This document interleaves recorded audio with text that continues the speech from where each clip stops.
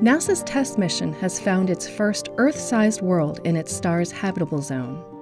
This means the planet, called TOI 700d, has the potential for liquid water on its surface. TESS stares at patches of sky for long stretches, recording light from thousands of stars. Some of these stars have planets that cross or transit in front of them. TESS sees these events as tiny, regular dimmings of the host stars. One star where TESS saw transits is TOI 700. It's a red dwarf about 40% the mass and size of our Sun and roughly half its temperature. One set of transits announced the presence of a planet close to the star, called TOI 700b.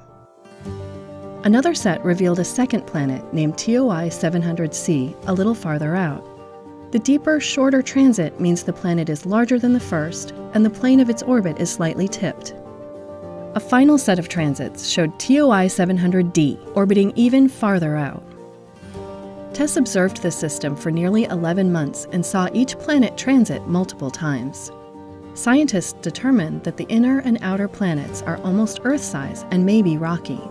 The middle world is more than twice as large and most likely made of gas.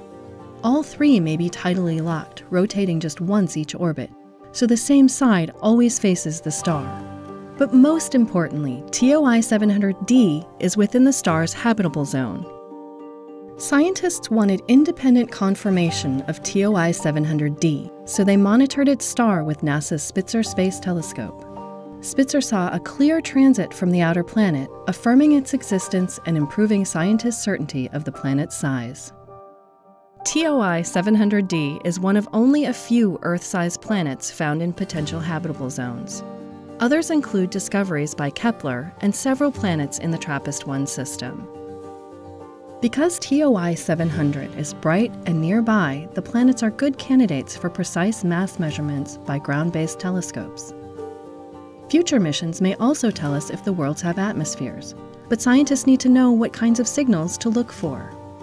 Researchers at NASA's Goddard Space Flight Center created models of the planet to explore its potential conditions. One version is a water-covered world with an atmosphere similar to early Mars, but denser. Another looks like a completely dry version of today's Earth. Both models have vastly different surface temperatures.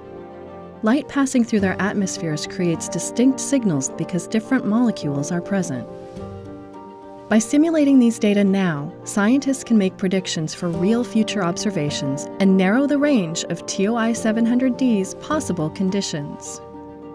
We still have much to learn about the TOI 700 system, but thanks to TESS, Spitzer, and the work of many scientists, we're beginning to form a picture of its exciting new worlds.